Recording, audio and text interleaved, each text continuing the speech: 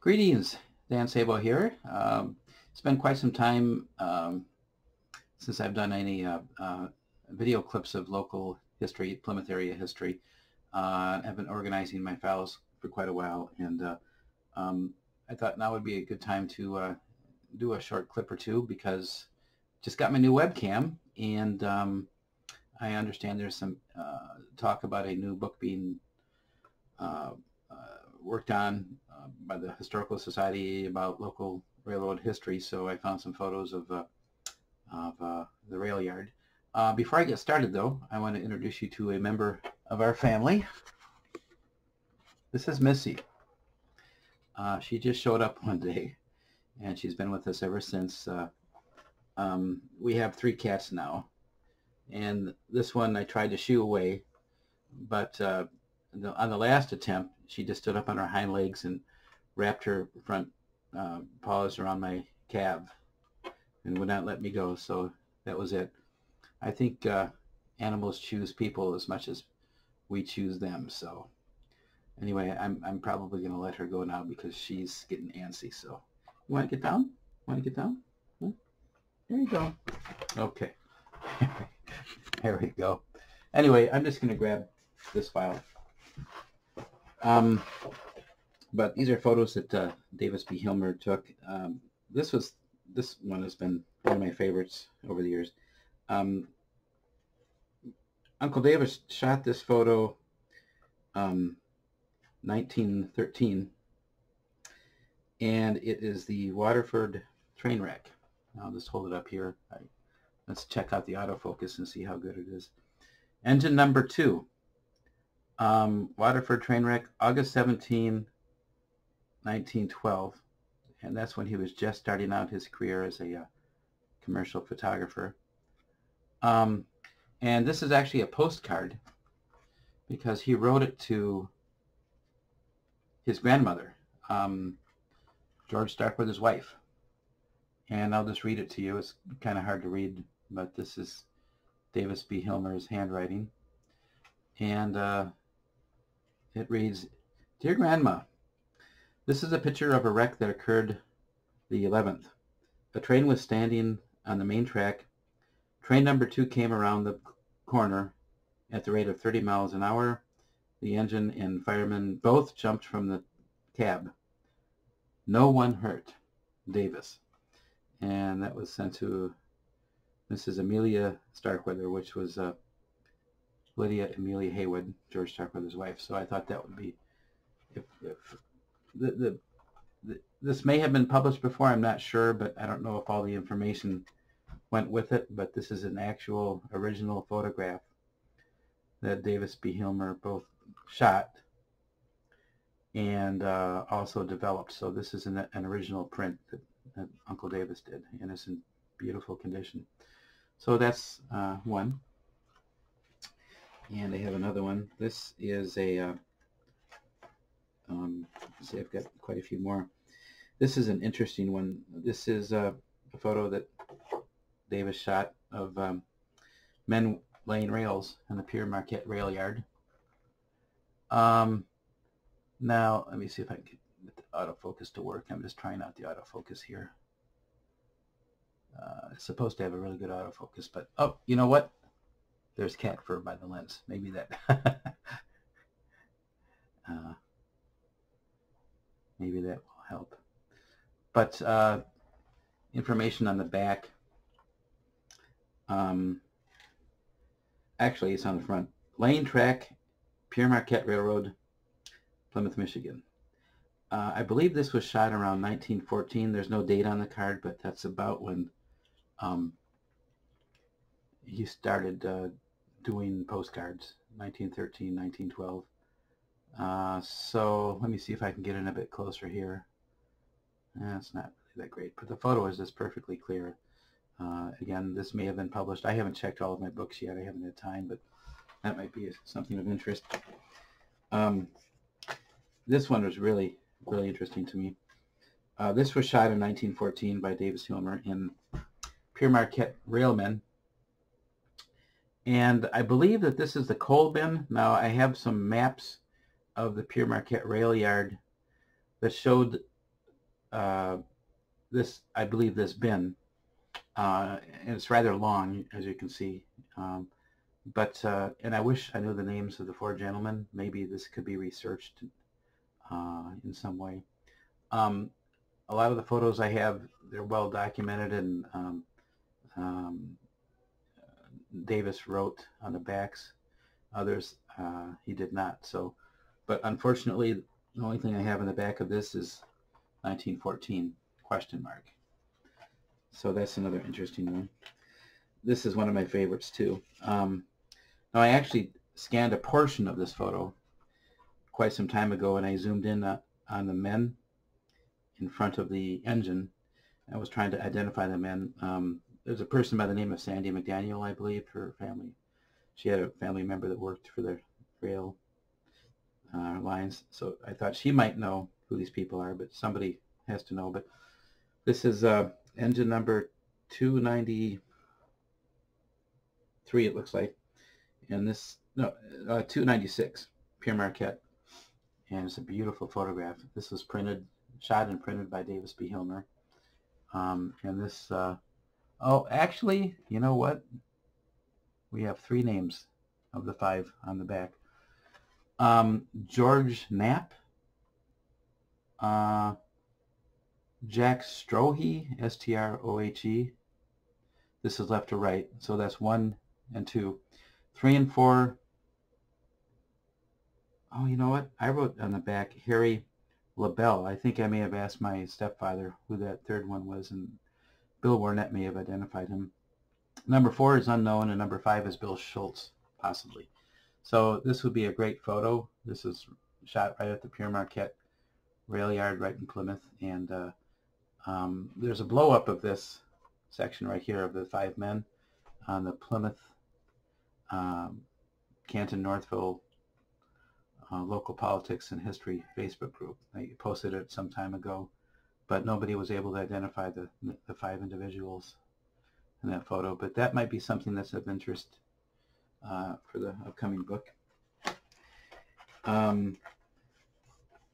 This is a photo of men on a hand rail cart. Now, Uncle Davis wrote, and I'll hold it up close in a moment, section crew at Plymouth in front of hand car train. I think his handwriting was sometimes really difficult to read, but crystal clear. Uncle Davis was just, even when he started out as a young man, he was just a master. He was a master at doing these. I mean, I could zoom in on these faces and blow it way up, and you can see the expressions on all the faces. Just glass plate negatives. You still can't beat them to this day. I think it's the best medium for black and white photography. And I think I showed you the one where I have to be careful with these. Yeah, that's the track lane photo. That's a duplicate. And here's another photo. Now, I think this was published in the Pictures of Plymouth book. I don't know if the information went with it, but Davis B. Hilmer shot this photo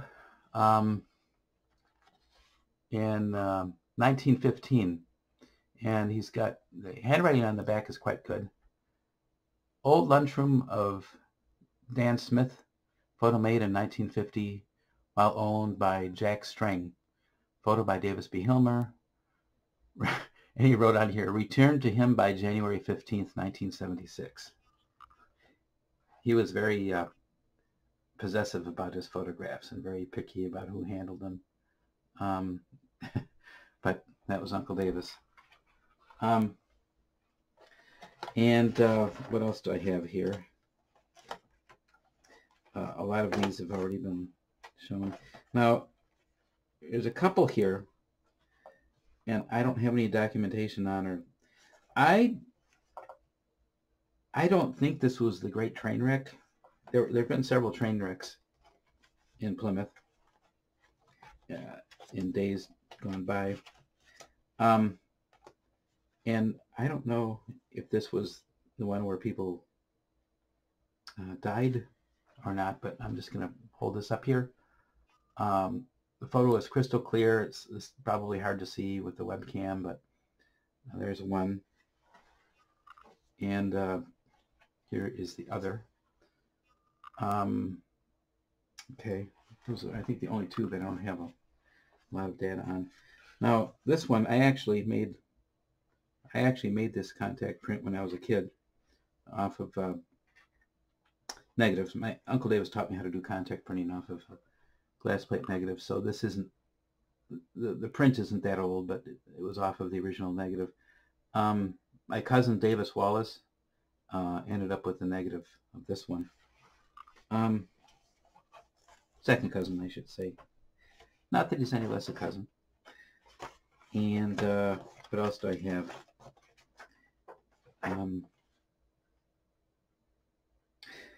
This was shot by Davis Hilmer. This is the Frank J. Pierce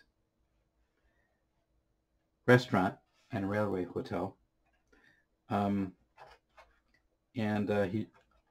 Davis Hilmer shot this in 1914. I think this may have been published in the Pictures of Plymouth.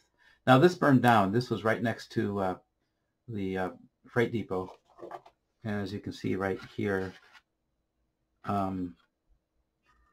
this is the Pier Marquette train station, which is still standing, and this was all wiped out by fire. This is where the parking lot is now, but there was a hotel right there, so that's kind of neat. And what else do I have?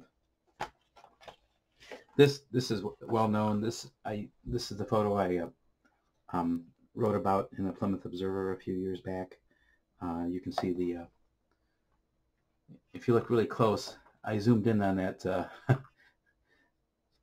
I didn't know what that was. I wanted to read that handbill, and it actually turned out to be what I think is the first ever schedule of passenger service coming through Plymouth.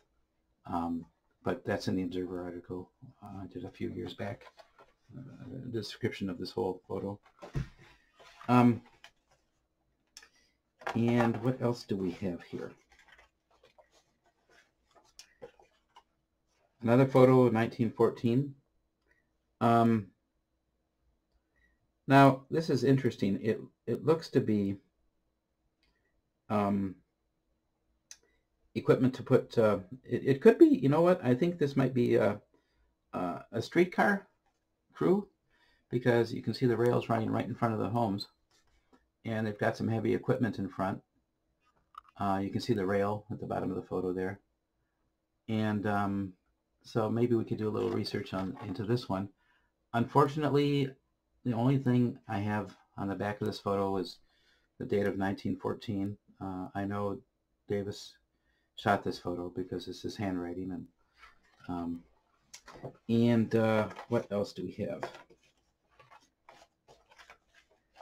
Now, here are a series of prints that I shot.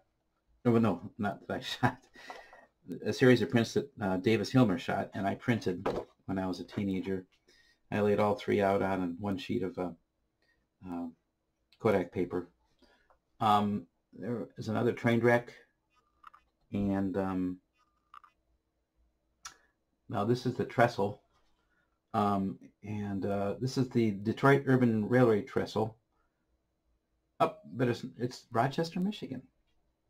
So he went up to Rochester, Michigan, and took a photo of that trestle, the DUR, Detroit Urban Railway. So it's not really a Plymouth photo, but it's kind of neat. That wreck, I think that was a local Plymouth wreck. I'm not sure. And this is a winter scene after the snow had been plowed. And let's see what else. Now this, I believe, many years later, this was shot, I believe, by my grandfather Carl. This looks like his camera. This is a steam train pulling through Old Village. I think it's around possibly 1950, because, well, it's hard to tell. It may have been a situation where they were bringing a steam engine through town, after steam engines had been retired, because diesel came through Plymouth starting around in 1946, I believe, in that area, right after the war. So this could have been shortly before or shortly after the steam engines had been retired. It's Pure Marquette, and you can see the train station there on next to the engine. But that's my mom's handwriting on the back. And here's another set of 4 prints that I actually did the contact prints of. This is kind of a neat one. This, I believe, is the train coming across. I believe it's the train, the engine coming across the bridge, possibly at Gonzales Mill. I think that's what Uncle Davis told me, but I can't exactly remember. I'm pretty sure that's it. This is a copy of the same postcard I showed you earlier, and that's where I grew up. And this one, this is a this looks to be a fire that occurred. I've got to identify this one yet.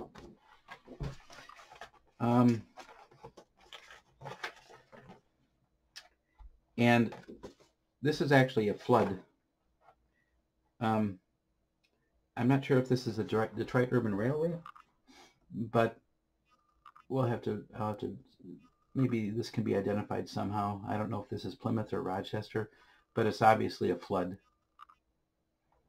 And I'm just tinkering with my camera here just to see how it works.